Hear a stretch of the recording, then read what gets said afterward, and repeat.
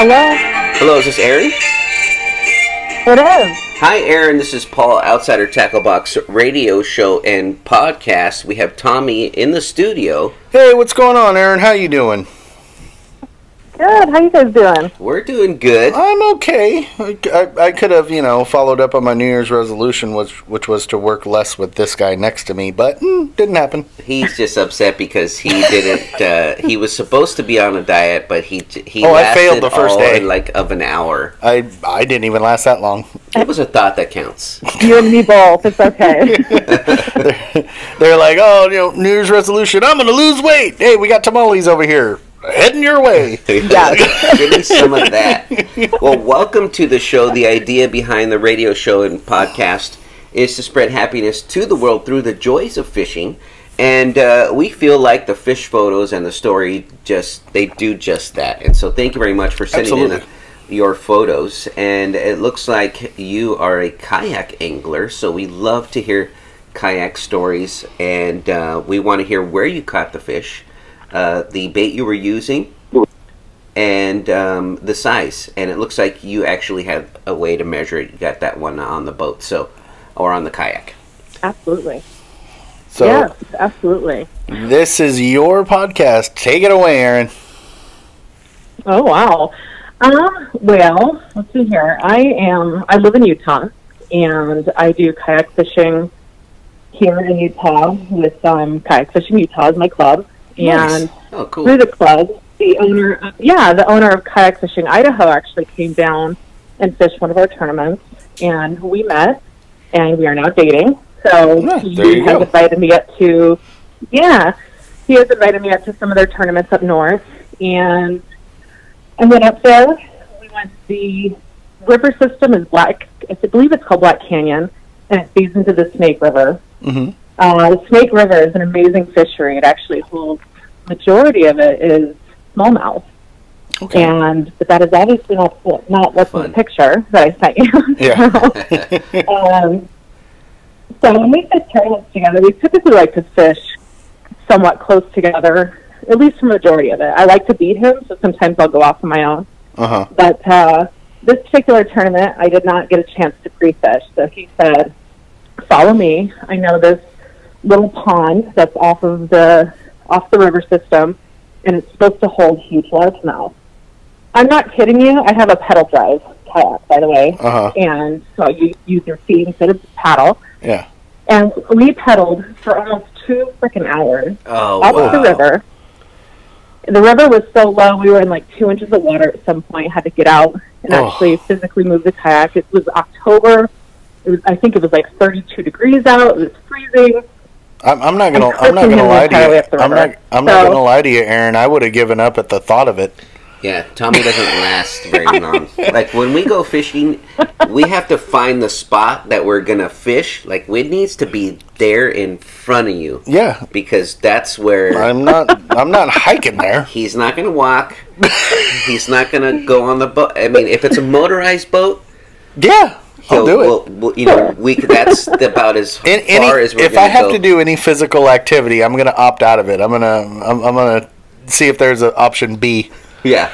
So, okay, sorry about that, Erin. I just had to stake my claim on that one. Well, I was there too when she said that she had to paddle for 2 hours. I thought I already gave up. We'll never fish there together. Like I'll probably go there and fish. But Tommy will be wherever we park. Dude, I was with her until she said, "Oh, we paddled for like 2 hours." I was like, "Oh." Pick me up on your way back. Well, Jeremy put my hopes up. He kept saying, "We're almost there. We're almost there." Oh, see, he was on it. He's like, "Yeah, just a little bit more, a little bit more." Yeah, it's just around the corner. Yeah. We can always tow. I could tow you. Yeah, you could tow. I could just we'll attach you to my kayak. Look like a giant buoy in the back. Okay, go ahead, Erin. Right? Let's Sorry. get back to Had the Erin's water story. been higher, it wouldn't have been so bad. Oh, I'm sure. Yeah, if the water would have been higher, it would have been nearly as bad. It was just the fact that sometimes my kayak isn't even moving with my weight on top of it, so I had to get out and literally push it. But oh man! So we finally get back there, and the tournament I think had 12 anglers in it, and at least 6 of us are back there. This was a well-known spot. And so I'm we're just messing around. One guy next to me catches a 19-inch largemouth, and he's super stoked. That's his personal best, and he's hooting and hollering. I'm not catching anything. I think I'm using a drop shot minnow at this point, and I decided to change it up. Something I've never done. I work with Maniac Custom Lures, and they are the only soft baits that I typically use. And so I put on one of their salt sticks on a wacky rig with a drop shot, actually. And I threw it in there, and I'm just kind of jigging it, and I just feel a thud. I'm like, oh, I'm on a log or a rock or stuck on something. And I pull, and it has a little give, and I'm like, oh, this is exciting. Yeah. And I start reeling it up, and, like, there is no movement to this thing. I'm thinking I'm going to reel up a stick. I'm thinking maybe I have a catfish. Maybe it's a carp. Like, yeah, just dead weight. There's no fight to it. Yeah. Yeah. I mean, and I'm reeling, and I look in the water, and there's this huge light-colored thing coming at me. I'm like, are there striping in this? Because it's so big. I was just really confused. So I finally get it up. I net it. My hook pops out of its mouth. Oh. I don't know how I got it up without it actually being hooked. And I think the first thing that came out of my mouth was holy F-bomb. I've dropped many of those. I'm screaming to Jeremy to come help me. What's that? I like that you censored yourself, Erin. That is beautiful, because I often have to go back and listen to the podcast and then edit it out. And so you did it for me, so I'm so thankful.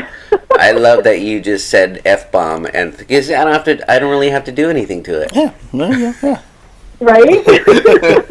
Yeah, I have sort of a sailor's mouth, so I got to be careful. So you know what? Let's be completely honest. We're anglers. Yeah, we all do. We all do. Yeah. Hence absolutely. The editing. I curse at fish. I curse at people. Yeah. I'm the same way. Wow, Erin, it's like we are besties. Yeah. I do the same thing everywhere I go, almost.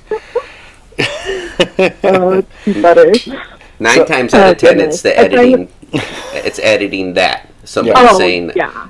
You know what? It happens. Yeah, that's the way I look at it. So, but yeah, okay. So you netted the fish. You were trying to scream for him to help you, and you basically got a fish that has my kind of qualities, where it just kind of got hooked and gave up. So that definitely. He was this just kind of has zero fight to her. Yeah, he just got hooked, and he was like, well, I might as well. I'm already here. He's like, here I go again. This is my day. Might as well go this way. Might as well see who's on the other end of this thing. Once in motion. Yeah. Once in motion, I'll just keep going that way. All right, go ahead, Erin. I'm sorry. Does anybody else want to sing Just Keep Swimming? Did that pump? That was just you. I'm sorry. Okay, that was just you on that one. I thought about it. Oh, see, she was with you. Okay, fair enough. All right, continue, Erin. You netted the fish, and yeah. Yeah. So in our tournaments, we use we call it CPR. It's catch, photo, release. Mm-hmm.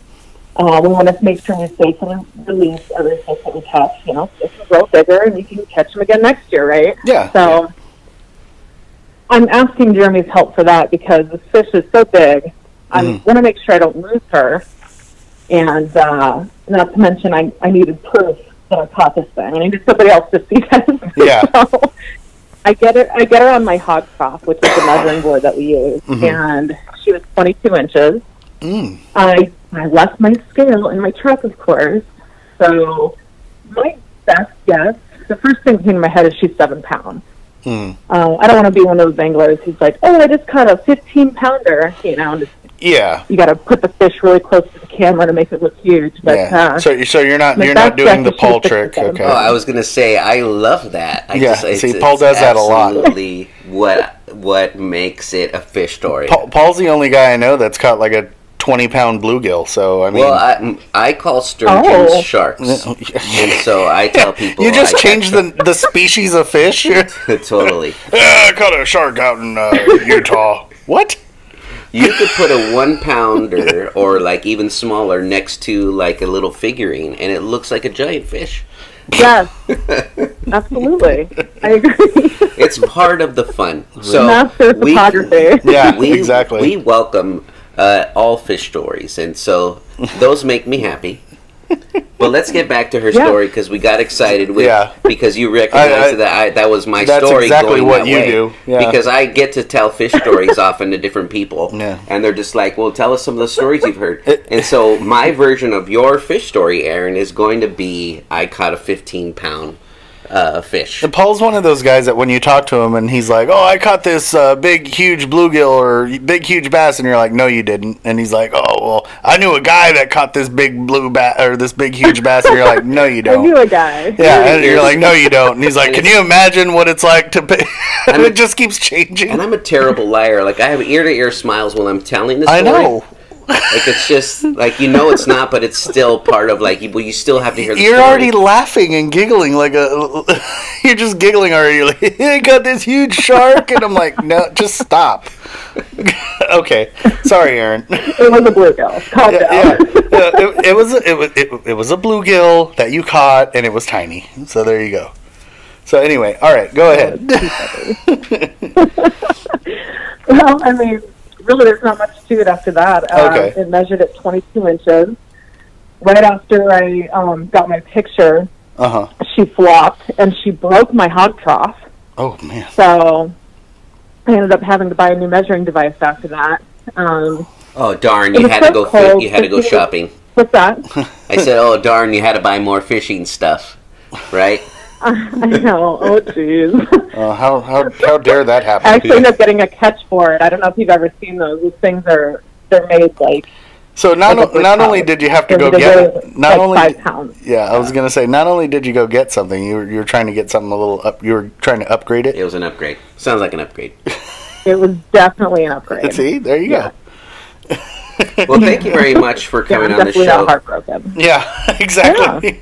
Bittersweet. We love the fish story. Absolutely. And that's how you know it's a good one. And when Tommy and I go in there and we start repeating the story and tell it to, we bring you back to where we left off. Well, yeah, so exactly. We were in it. We were in it. Yeah, totally. And you know what excellent. What and I like love, me and my 15-pound largemouth. Yes. Yeah, exactly. Yes. And you know what? And what I love is when we can actually joke around in the story and come right back to it and everything. Yes. I mean, it's just awesome. Sure. I love it. I love it. When I tell it again, that fish catch took her on a sleigh ride, and she had to follow that thing around the Snake River. Yeah. She finally got it up. I'm going to leave out the part though that she had to pedal for 2 hours, because that just makes me tired thinking about it. That was horrible. Yeah, because then you got to pedal back. That's just Well, we went downriver that time, so it wasn't nearly as bad. Okay, all right. Well, then there you go. So you just go with the current. Yeah. That's me. That's my Definitely. whole thing. Well, you know what? Hopefully I'll have a better one for you in the future. We don't have the fish like they do on your guys'. Well, I don't know where you guys are located, but we're in I'm Huntington fishing, Beach, California. We're in Southern California. Oh, okay. So we have I areas. fished the Delta last year. That was awesome. There you go. See, we have areas like Castaic Lake and different areas like that where we usually go, for big bass and stuff like that. So, but I similar think we're weather. hitting Berryessa in February. Yeah, I'm sorry.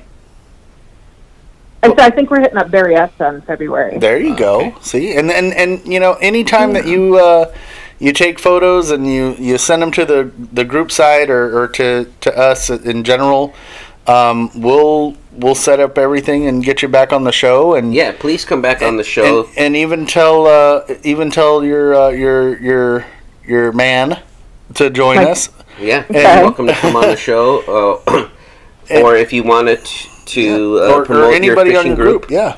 You're welcome to do that. You could tell people where to find your group.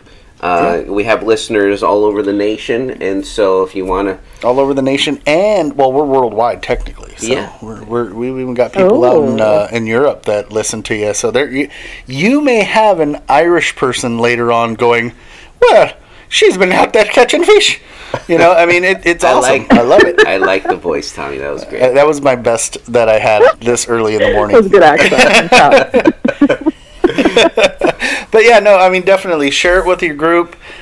share your group with us, and we just keep spreading the joys, spreading the happiness, the joys of fishing. That's what we're about. Please come back on the show. Continue to send us photos. Absolutely. We have an Outsider Fishing blog if you want to.